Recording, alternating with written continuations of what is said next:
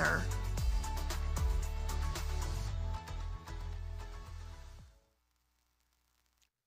It's a really beautiful thing when we see the body of Christ gather in scenarios like this and we worship and pray together in fellowship.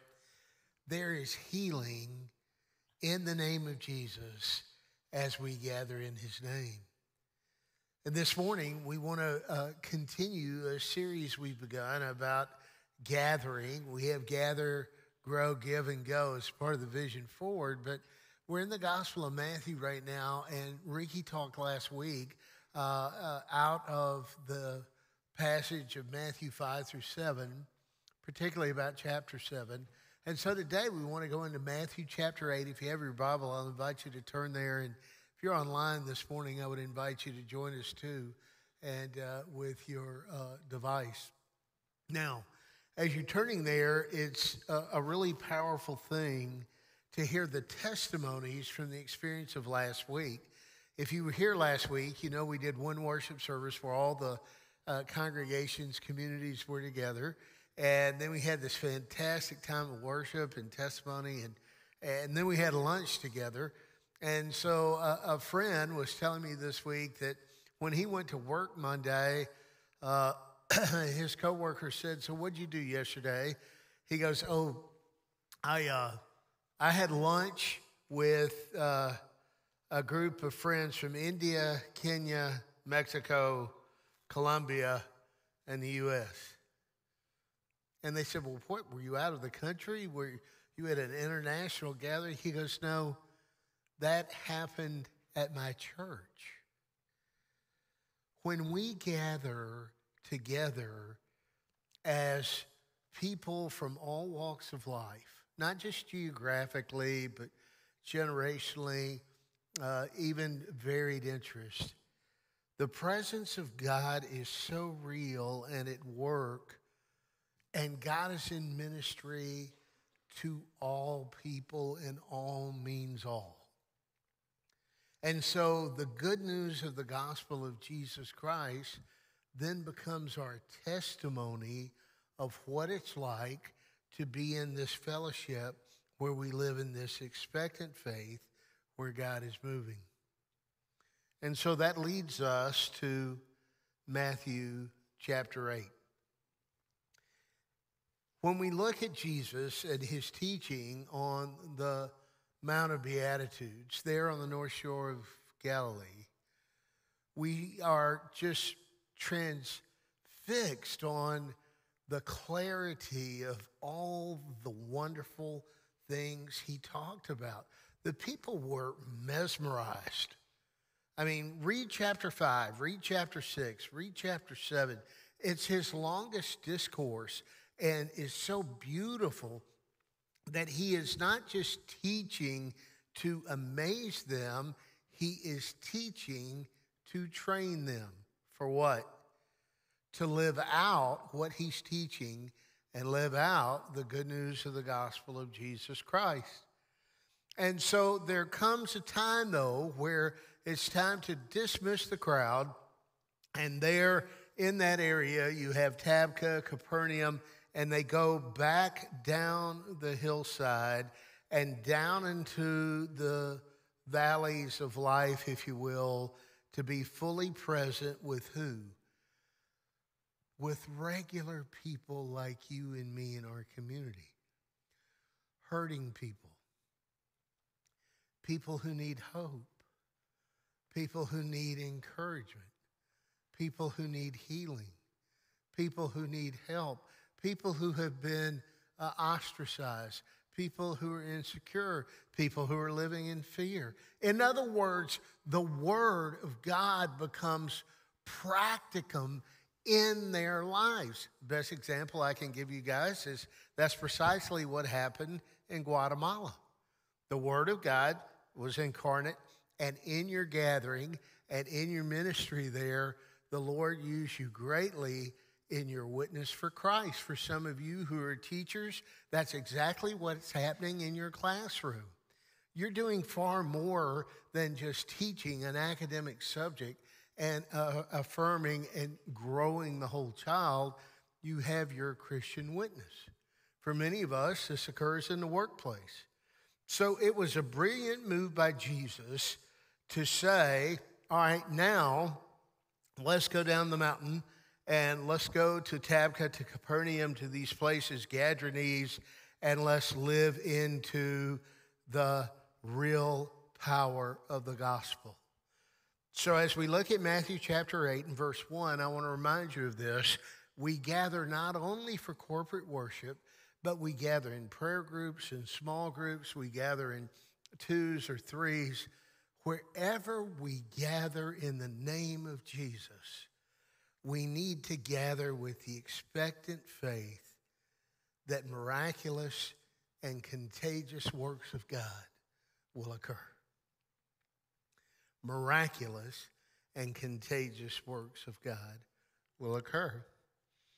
So what we're going to do today is we're going to look at this passage, and there's going to be 3 occasions of healing. Look at those.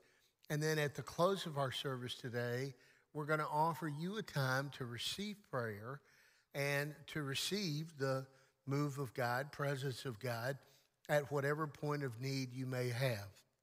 So here we go. When Jesus came down from the mountain, large crowds followed him. That would be expected. But immediately a man with leprosy came and knelt before him and said, Lord, if you're willing, you can make me clean.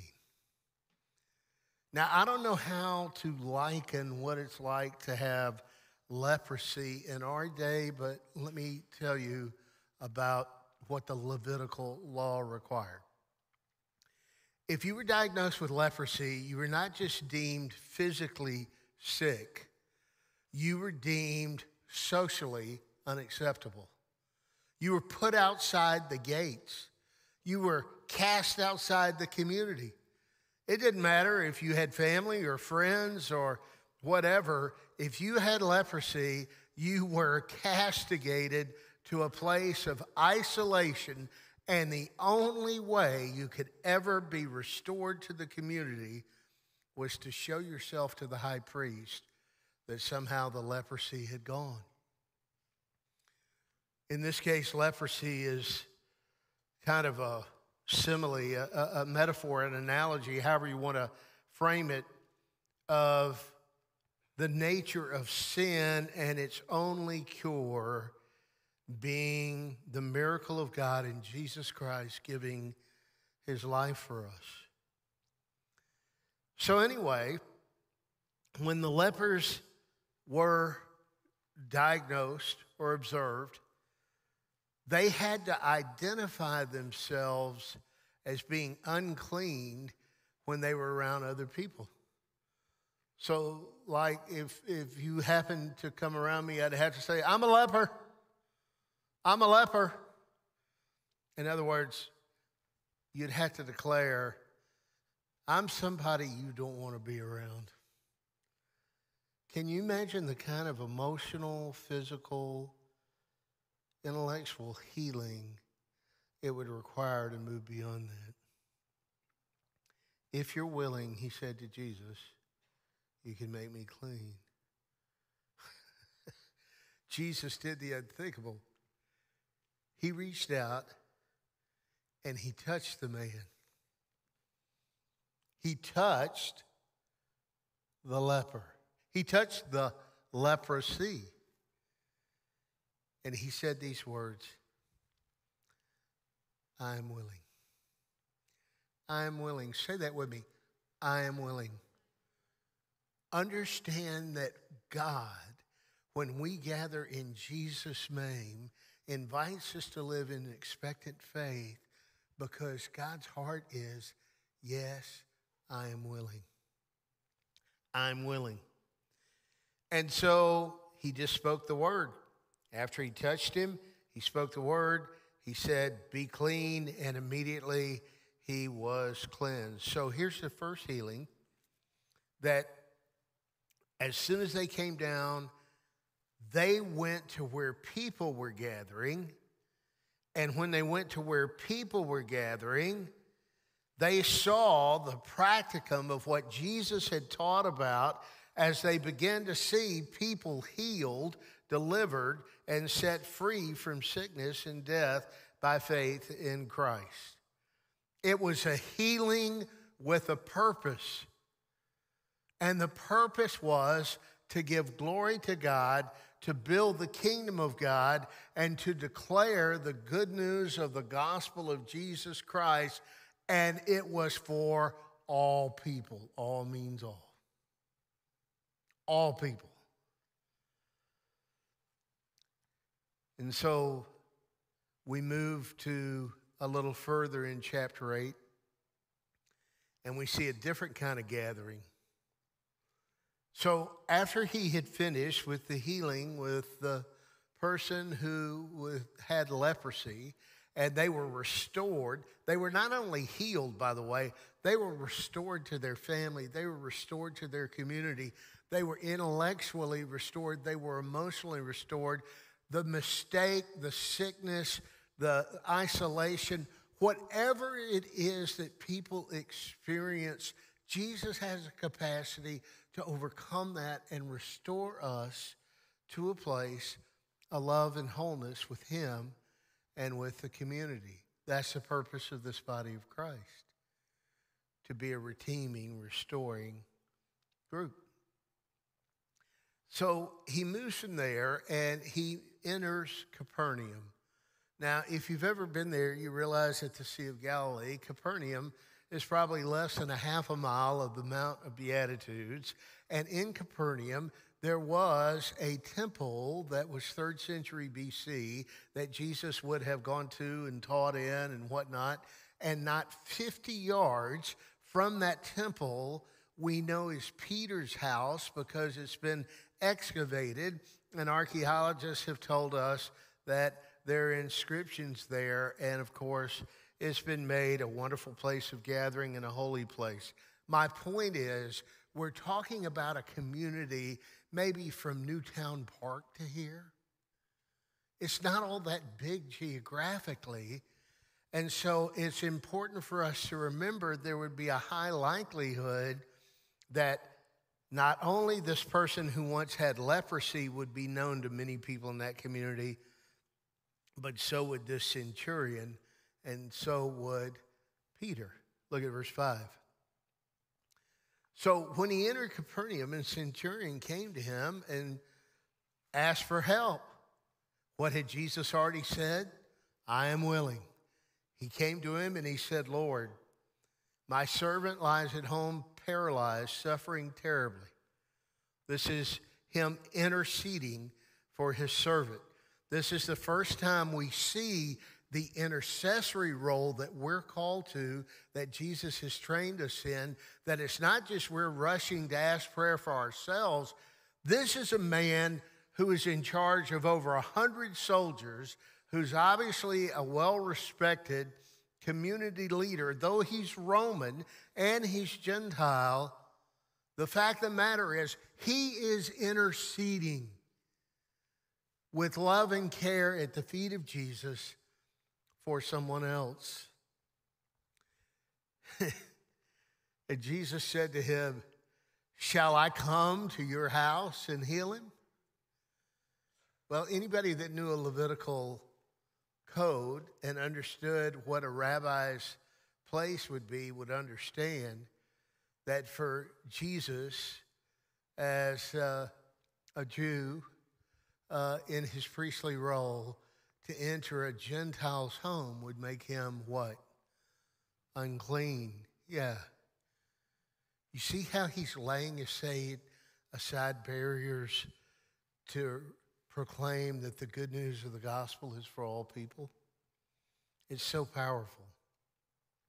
And so Jesus shows an eagerness in this case before he's ever asked. The guy's just saying, I got a guy that works with me that I love, that I'd like to intercede for. He's been injured, apparently, and is paralyzed and is in the bed. He doesn't ask for healing. Jesus eagerly reveals the heart of God and says, do you want me to come to your home and heal him? That's pretty willing, isn't it? Yes, Lord. Yes, Lord. Yes, Lord. That's what we would say. I mean, absolutely. Absolutely. But the centurion said, hey, Lord, this is so humbling. I don't deserve you to have to come under my roof. Wow. Maybe he really felt undeserving. Maybe he was aware of the Levitical law. But listen to this faith. But just say the word, and my servant will be healed. Wow. Wow. And so let's make sure we pay attention to the fact that when Jesus was going to where people were gathered, and people were being gathered with others to Jesus, that there was this contagious move of God of intercession where people like you and I advocate and believe that God is able to heal the people we're bringing into the presence of Jesus. I won't get into the guys who lowered their friend down, paralyzed friend, in a mat into the presence of Jesus. That's another gospel story for another day. And so what is our call? Our call is not just to sit on the mountain and say, man, that's some awesome teaching, or that's some incredible worship, or I'm really pumped up now, It's to receive the grace of God in those scenarios, but then to transmit that grace as a conduit and to serve and to receive and proclaim and share and live in intercession by the grace of God. So you and I are called to this. It's why we gather with expectant faith. So Jesus just said, man, you got great faith. He turned to his disciples. He said, I haven't seen faith like this. This time he didn't touch the guy. He didn't even go there. He just spoke the word, let it be done as you've believed, and his servant was healed. Wow. They moved from there right across the road, so to speak, and look at verse 14. In verse 14, they come to Peter's house. He sees Peter's mother-in-law lying in bed with a fever, and this time he touches her, and the fever leaves her, and then she gets up, and she begins to serve and live in hospitality. And then after that, word had gotten out, so the people in Capernaum, in Tabgha, in northern Galilee, all the way to Gadarene, began to bring the sick and the demon-possessed. You see that word? And Jesus drove out those spirits.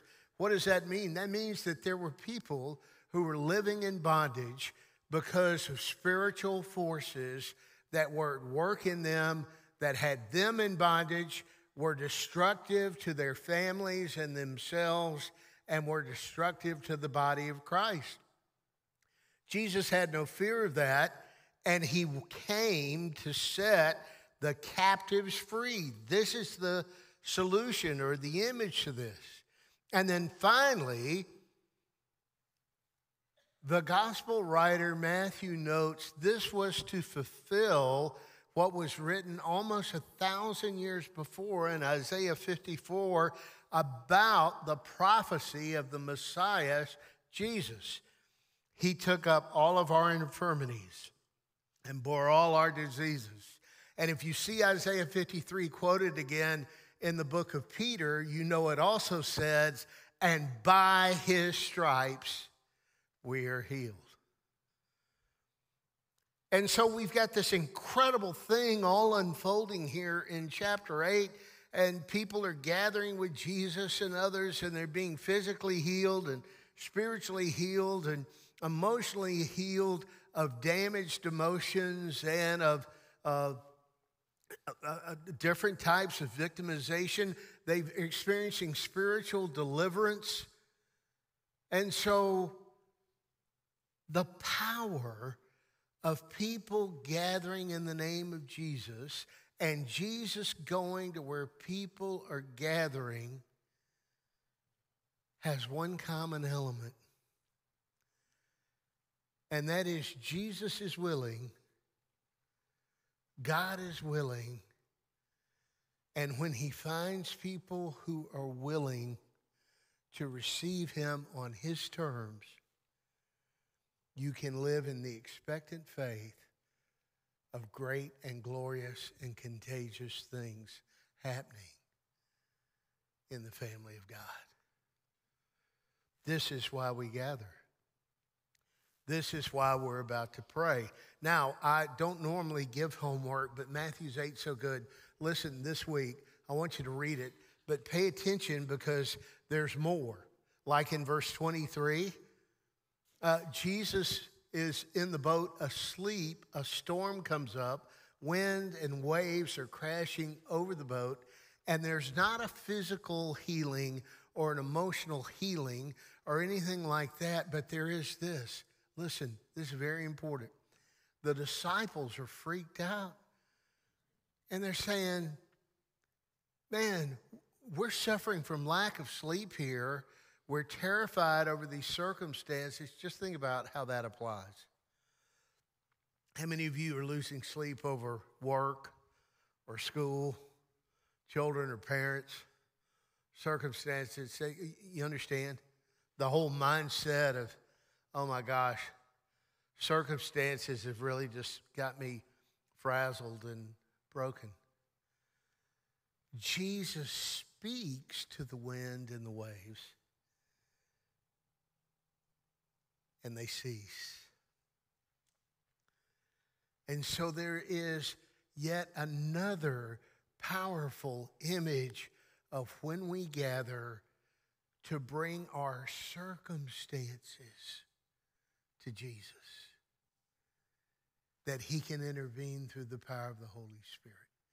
Does he always change them or solve them? No, sometimes he just gives grace sufficient for dealing with them in the moment. But the point is that he is with us. So our worship band is going to come back, and our prayer partners are getting ready to be here at the front. And I just want to put you at ease because we've got, a few minutes. And I want you to understand that this was not a historical passage to indicate a historical incident or a historical dynamic only. This is the kingdom of God at work where people gather. And we need to live in the expectation that when we gather together in worship, when we gather together in small group, when we gather together on the mission field, or like we did Sunday afternoon at Sunday supper, it was amazing to see our team, both English-speaking and Spanish-speaking, rush to people who were coming to receive food and pray with them, that they would literally run to them before they got to us. And they prayed incredible prayers over people that have unspeakable circumstances, including one family who appeared to have everything their own in a collection of bags and a wagon. You see, there's healing and help when we gather for worship and teaching and training, not that we would just grow spiritually, but that we would be willing and reflective of God's willingness to do great miraculous things.